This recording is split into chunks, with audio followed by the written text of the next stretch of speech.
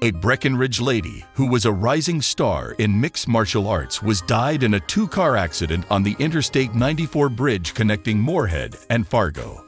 The fatal crash in the eastbound lanes of the highway was reported at approximately 11:30 a.m. on Sunday, May 7. The victim was identified as 21-year-old Shalie Lipp.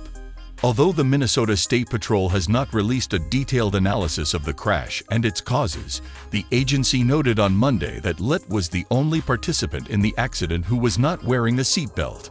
Lipp was a passenger in a Chevrolet Malibu when it collided with a 2017 Jeep Cherokee. The patrol reported that everyone in the two cars had been wearing their seatbelts and was unharmed. The patrol revised its report to include information that a Chevrolet collided with a Jeep.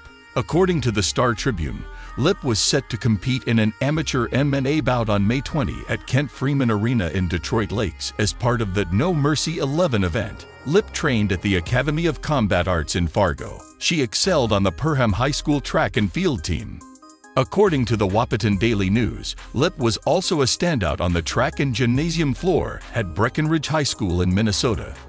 She had only just returned from Thailand, where she had spent the better part of April refining her MMA skills at schools. Lipp was born to North Dakota State College of Science Hall of Fame member Jenny Buckles and local sportscaster Shalie Lipp. Lipp's academy coach, Joseph Vidal Trottier, 35, was reportedly driving the Chevrolet she was in on Sunday.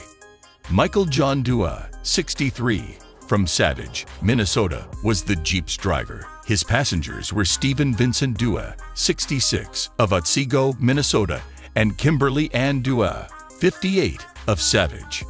Sunday morning's eastbound traffic was backed up for 2 hours due to the accident, and drivers were rerouted to take South University Drive in Fargo. Thanks for watching.